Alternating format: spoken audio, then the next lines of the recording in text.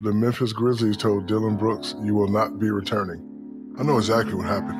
You make it, you start feeling yourself. Yeah. You get a little bit of money, you start feeling yourself. You get some ice, you start feeling yourself.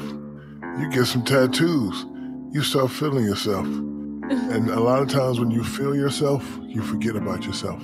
And then he didn't play well enough to be acting like that. So now he's either going to be out the league or he's going to have to check himself before he wreck himself. His jumper ain't like that.